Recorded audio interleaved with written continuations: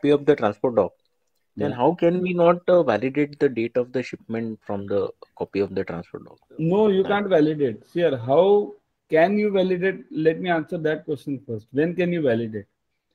Uh, Suppose if that LC is asking for copy of BL, let's say. Now, if it is asking for copy of BL, it must state that the BL date, means BL shipment date, should be not more than so and so. It should specifically mention over there. Always remember, you should not check that shipment date. Suppose if it is, let's say this LC is asking for copy of BL only, then you need not check this copy of BL submitted as per that article of BL. That onboard date is what? No, I won't check that onboard date also. I won't check whether the shipped on board